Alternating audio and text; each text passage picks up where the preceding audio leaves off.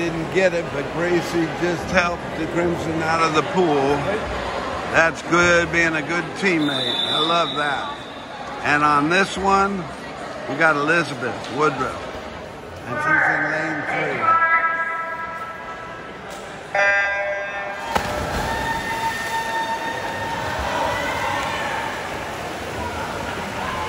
Look at this kid.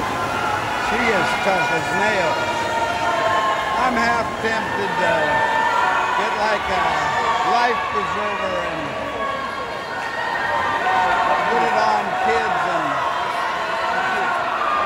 put one arm, put a belt around one of their arms so they can only swim with one arm, and let them see what it's like. Let them see what she goes through and how tough she is. Look at her. Look at her swim. Oh man, I love that girl. Way to be, Elizabeth!